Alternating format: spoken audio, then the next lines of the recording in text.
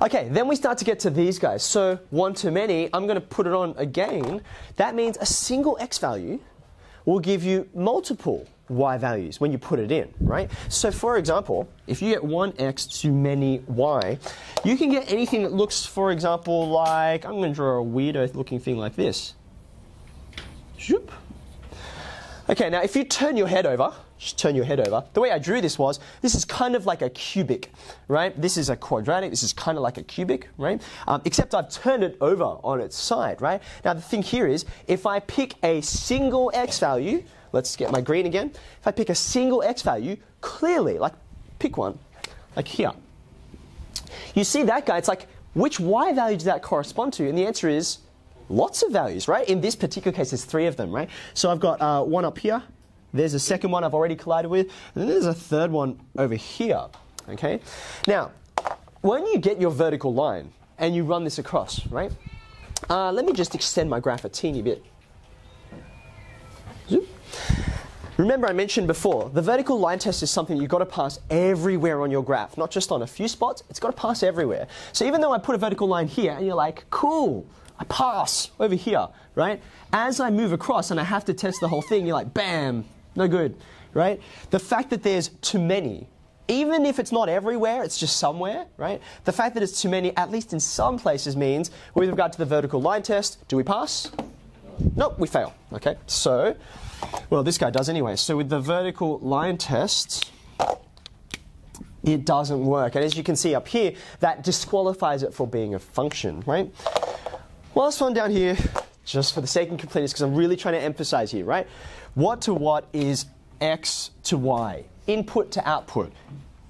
Many x's will give you many y's. Can anyone think of the common example shape that we had? Sorry. Yeah, the circle. The circle is the classic example, right? Go ahead, draw a circle for me. Right, so you can go ahead, you can slap your vertical line across that. It dramatically, it flails in dramatic fashion, okay? If you pick a single x value, like here, right, it corresponds to multiple y values, like so. But it also works in reverse. If you pick a single y value, it's also going to correspond to many x's, like that. Okay, so you can see what I was looking at with these vertical and horizontal lines. So it's like I'm just intersecting everywhere, okay?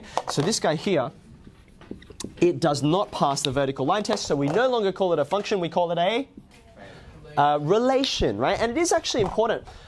All of these things here, so I'm going to ask you to draw a really big, long curly brace, right?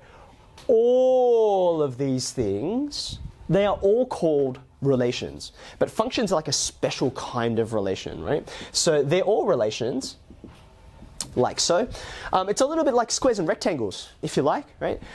Every rectangle, sorry, let me start that again. Every square is also a rectangle. It's like a special version of a square, right? These guys don't stop being relations any more than a square stops being a rectangle. These are functions, but these guys are not, so they are only relations, okay? Now, just on the board, here's a couple more things I want to point out before we leave off, just so that we've got our review all in one spot.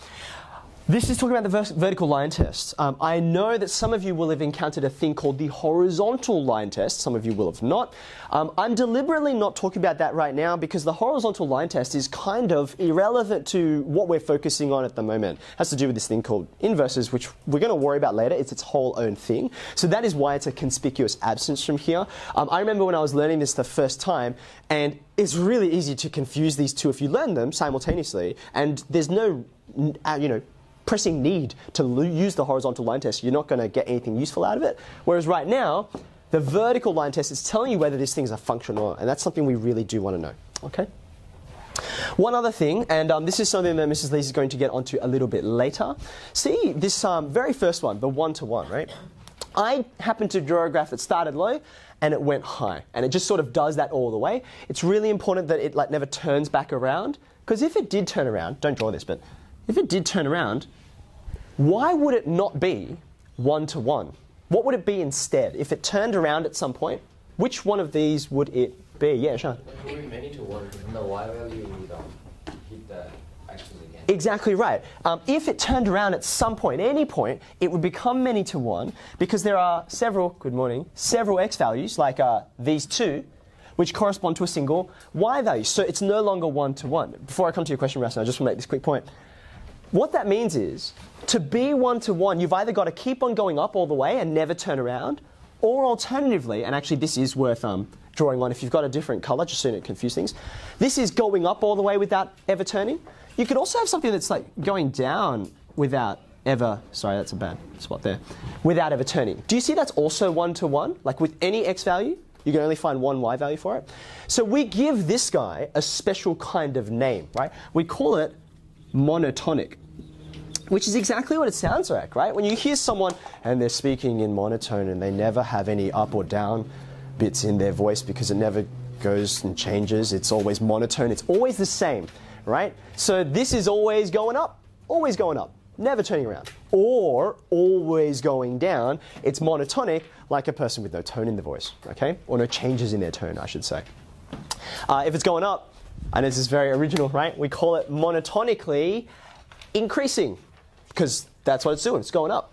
And if it's going down, it's monotonically, what do you think? Not increasing, decreasing, right? So, like I said, maybe you want to write them here, but we're going to address this a little bit later on. So it's monotonically increasing, or it's monotonically decreasing. Rastin, you had a question before, or did you? What's you say? It's like that was what we were talking. Okay, good.